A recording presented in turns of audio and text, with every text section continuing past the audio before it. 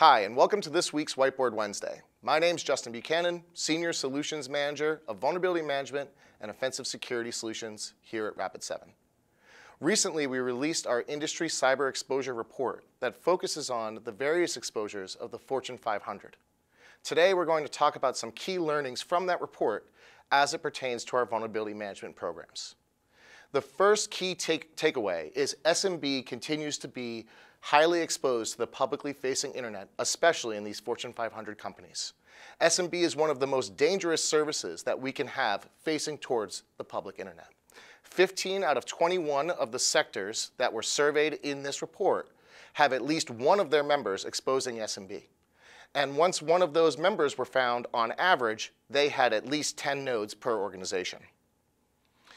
SMB is a real problem, mostly because of its track record. We have old faithful MS-08-67, which continues to wreak havoc on networks the world over, and some new problems like Eternal Blue and WannaCry and NotPetya that came from that.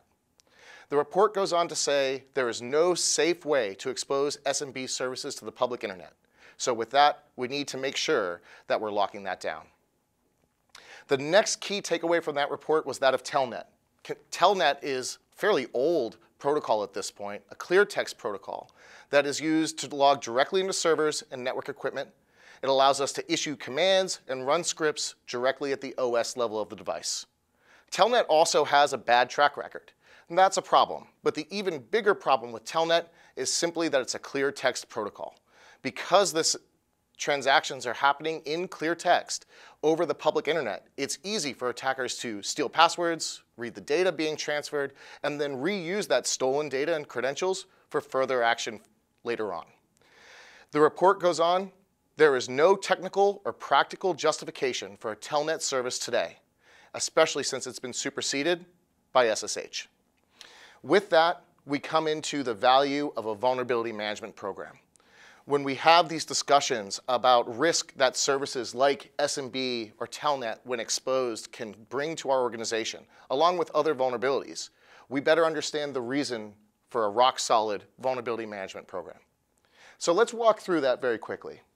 The first step of an effective vulnerability management program is to collect all the data from across your entire environment. Your on-premises assets, your clouds, your assets in the cloud, your remote assets. Understand everything that you have, where it is, what services it's running, and what potential software vulnerabilities it may have.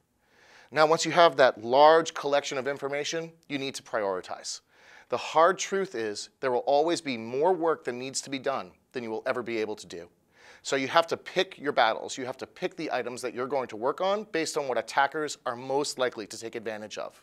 And today, informed by this cybersecurity industry report, we would like to propose that looking for SMB and Telnet facing towards the public internet is definitely some good things to focus on when you're doing this prioritization process. And then finally, after you've prioritized what you're going to do with your limited resources and time, you have to do the hard work of remediation. This process of installing patches to fix software vulnerabilities or implementing compensating controls to isolate assets from potential attack is the key to making meaningful progress forward so that we can start to decrease some of the exposure that we saw in this recent report. We hope that this has been helpful and can provide some context for you and your vulnerability management program. If you'd like to know more about this report, which has a lot more than just the icing on the cake that we covered today, you can head over to rapid7.com/ICER. That's it for this week's Whiteboard Wednesday. We'll see you next time.